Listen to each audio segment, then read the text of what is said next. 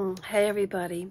So my last video, which was a drinking video, was one in which I was grieving.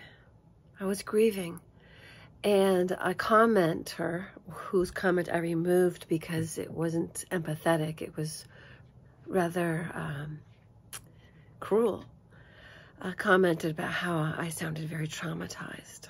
Yeah. That was a video in which I was expressing my trauma. And he went on.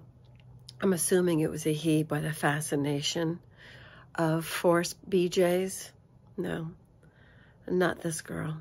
I never had to do that.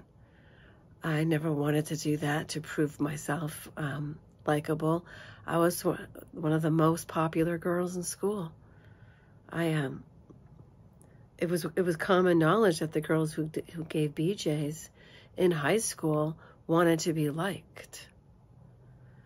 So I had boyfriends, but that's not what you did with them in high school. It's television, movies, and Winona Ryder, as well as Cider House Rules and The World According to Garp. They are to blame for this idea that girls want to go on down on guys like there's no tomorrow. Those women do exist. You do have these women who need to suck the life force out of you in order to feel alive. Then they will suck the life force out of you. They're sucking the life force out of you when they can't wait to go down on you and suck it down. All right? I'm going to give you TMI.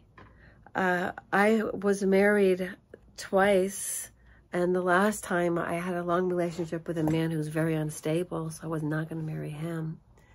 And I've had some hot sex, and only once did I swallow because it was in the heat of it, and it was with husband number 2, because I really, really loved him. I loved him. He was funny, he was witty. But his cruelty knew no bounds. And when the kids got tired of him being Mr. General, they moved out forever. And I lost my son at age 14. Didn't speak to him for a year on his terms. And then slowly he started coming back to me. And for his birthday party, not his birthday party, but his adulthood birthday party, which is graduation from high school, that's like your birthday party from childhood. And we went to Bald Head Island, and he almost died saving people because he was pulled under by a drowning man who he saved on Bald Head Island at the Frying Pan Shoals. And that was intense. I wrote about it. I have a little essay. I should do a blog somewhere. Does anybody know where I should do a blog? Should it be on like Substack or WordPress or what? So that my words don't get stolen? Because I wrote something that later I saw almost verbatim in the book Little Paris Bookshop, which was about a bookshop that was on a boat that floated, and the sky went crazy and in a good way, and he cut the ties and floated down the river and had an adventure. But when he first meets this woman, there is a way he describes the experience, and I'm thinking the editor of that book found my free chapter for my book online because it was so close. So I don't trust online. Whatever you put out there, they keep, you know, including this video. I have it Creative Commons, you know, that way. If anybody wants to take some of it, they can. But okay, so here it goes. Sexual trauma. I had none. I had no sexual trauma. The boy I loved in high school, he was the one who I chose to be with for the first time. And he wasn't into me. And the second time we were together, I didn't have sex with him because that's all he wanted. So I broke it off. Okay? So I turned 60 this year, And I was out in Arizona, and he's a friend of my brother's. If you follow my channel, you know my brother lives out in Tucson, Arizona. My parents are out there. My mother's the pathological narcissist. You know she had her head trauma from that stroke. You know that the physician said it was because she took 4 of these. Ting, ting, ting, ting, ting. Well, that's 5. But that included the flu shot, and that cocktail created what the doctor said was blood clots. Now, this is what the doctor said. I didn't. And also, the doctor said I couldn't come into the practice without wearing a mask. And I said, well, I'd really like to get around that policy, you see, but I'm not vaccinated. She goes, oh, okay, then you don't have to wear a mask. I was in heaven.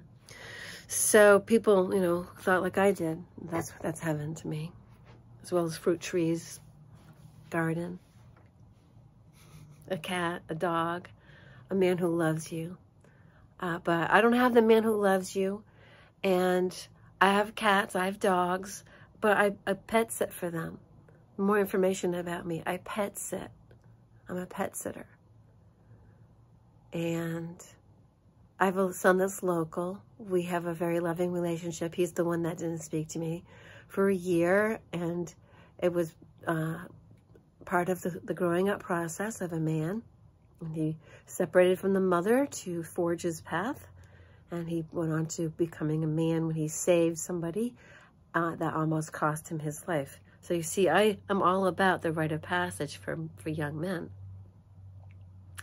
And fathers have a great, are very important in that boy's life, as well as the daughters. And so be it known, when I divorced their father, I never meant to divorce him from them. And I didn't. We co-parented. I'm a fucking saint.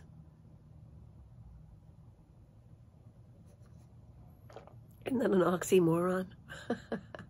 Fucking saint. Jumbo shrimp. Social distance. Those are all oxymorons, aren't they? Oh my God. Yeah, so I'm starting to get into the world of Russell, who wrote the Universal One.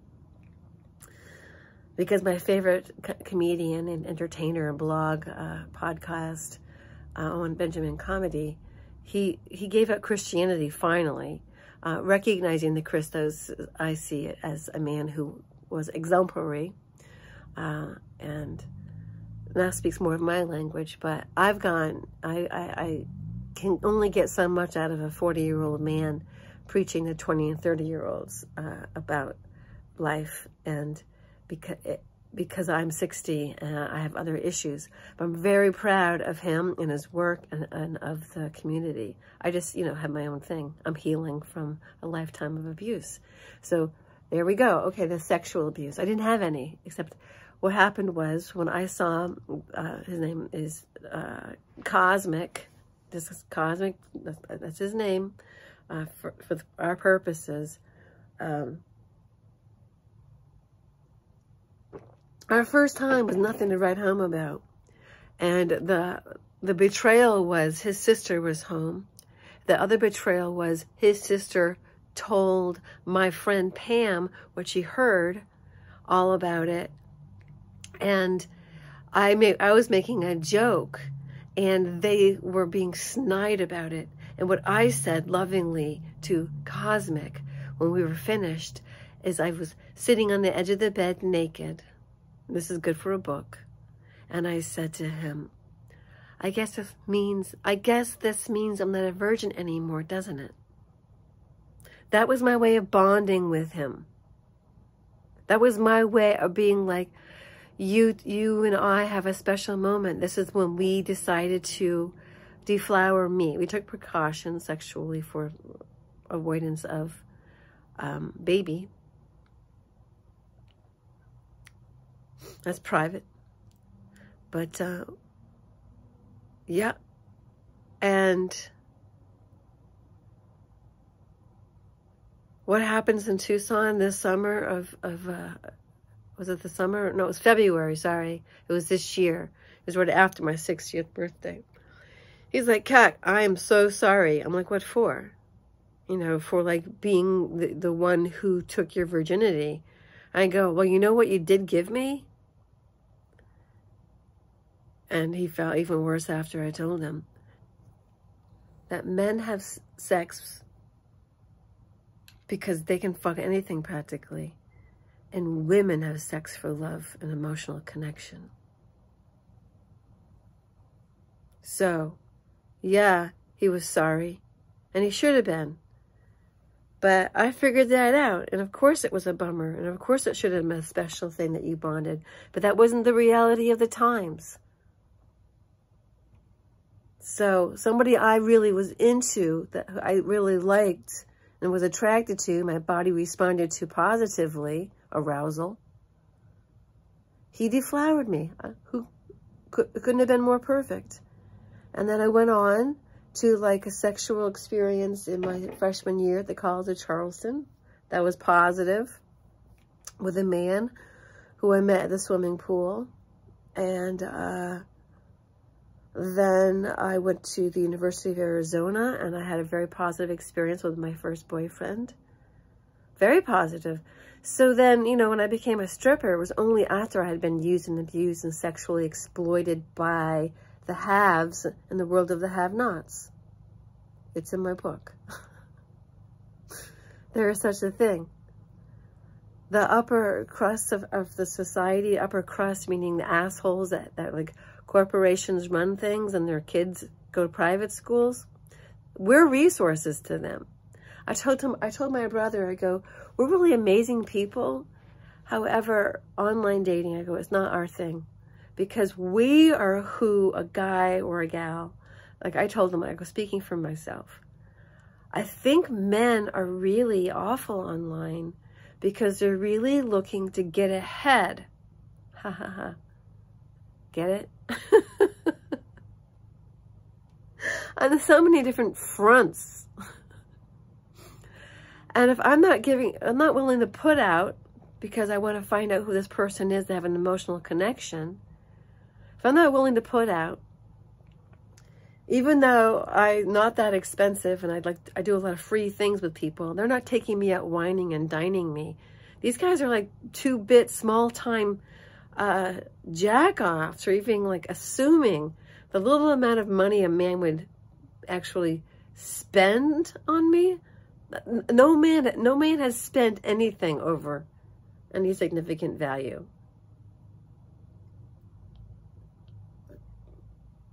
Let me guess.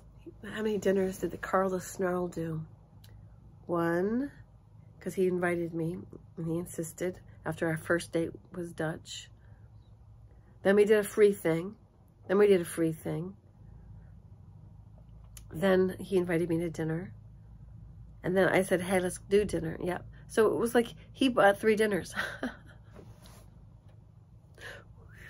Big deal, right? Yeah.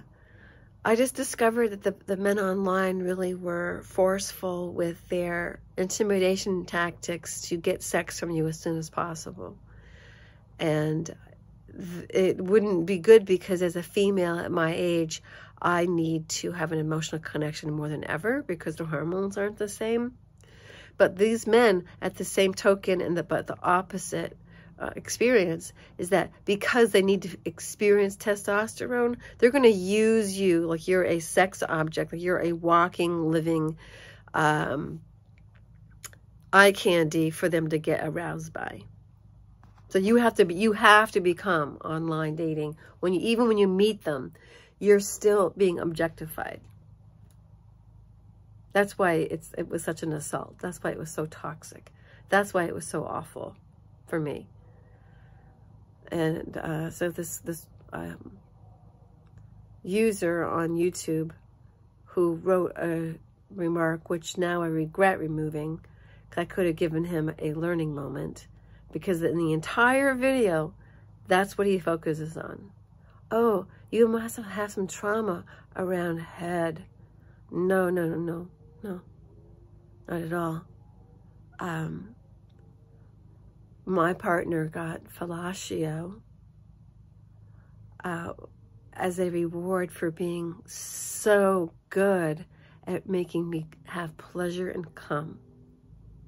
It's so good at being an unbridled man, a masculine man, loving a woman. He got rewarded, but not in that sort of way, not in that reciprocity sort of way, not in that transactional sort of way, not the way it sounds. The expression does not really do justice to what it is, which is when you're married to somebody and you're after a certain age, and people like Owen Benjamin doesn't know this, that man requires special attention to his member. But maybe that's because he watches porn. So I had to do all of that if I wanted to have intercourse. And granted, with my first two, and this is giving you TMI, I always made sure they respectfully, you know, the men, as awful as they were, my sex life never suffered.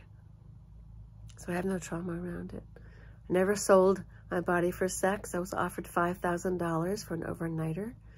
Never did blowjobs for sex. I worked in a peep show, but didn't do the jobs. I was a phone sex expert. I talked to men into orgasming. I talked them into climaxing. Imagine that, Chatty Cathy. I went by the name of Electra, with a K, before that bitch came out. I didn't even know she existed. And I didn't do it with a C because the Greek tragedy, Electra, Morning Becomes Electra, the book, and the Electra, the sister of the brother, whose mother killed the father, and then the brother kills the mother, and it's just terrible. I didn't want anything to be associated with that. Oh my God. Oh man. So, no trauma there. I've always had really good sex. But the last one, that was the trauma. That was the trauma. The last one was the really bad. So Gail, who I don't know, never met, I heard so much shit about you. He used to say how terrible you were. Maybe you were, but maybe it was reactive abuse, which is, in essence, constructive eviction. Look it up. It's the same thing. Constructive eviction is when you yourself evict yourself from a commercial lease in Virginia because the landlord who owns the building has failed to do things that you rely upon to run your business and were in the agreement in the first place. And you've asked them to do things and they haven't done them, and it is a detriment to you. You can then break a lease, and it's called constructive eviction. Constructive eviction in Virginia. I'm not a lawyer. This is not legal advice. So, yeah, I had to do that. It was hard. I had to use my legal knowledge for a couple of things. I was on my way to becoming a paralegal out in Arizona when my children's father knocked me up. We got married and we moved out to North Carolina. And he wouldn't have done it without my blessing. And he is now just a bot, a cog in the wheel, but he's rewarded by the system. And I'm not saying he's a bad person. I'm just saying he never would fulfill me. He never would have fulfilled me on any other level other than we had a fairly decent sex life. And that's what I had with all of my partners. Because that wasn't the issue. Sex is never the problem. It's the day-to-day thing. Sex is what you do. But it doesn't mean you love a person. Except now that I'm older, I have to have an emotional connection. So you meet these guys, these sex-starved guys online, and they're using you as an object of affection for their erection, what do you call it? Erection potentiality. And I'm like, I don't want to be with you in that way. It's disgusting to me. I'm turned off. Because that last relationship, that's all it was. And that's who traumatized me. That's who forced me. But nothing down the throat. No. No, he would not take no for an answer. He would break down the door. He would unlock it. Yeah. And then he became such a drunk, all I had to do was outrun him. And I would outfit rooms with beds. I had 3 beds in that house, finally. And I would just like go from bed to bed and until he would pass out in one of them. And I could get a good night's sleep without the sex. So he's the only one that traumatized me. But I live to tell about it. It's kind of funny. I hope you enjoyed this. Absolutely no trauma around sex whatsoever. Other than old men who get all quivery, shake like a fish, like Alanis Morissette sings. You shake you shake just like a fish. You treat me like a whatever. Yeah, you took me out to wine, dine, 69 me, but didn't hear a damn word I said. Yeah, that's pretty much sums up a relationship with a narcissist. So you can have great sex with them. But anyway, that's going all over the place. I hope people's brains can handle this. Later.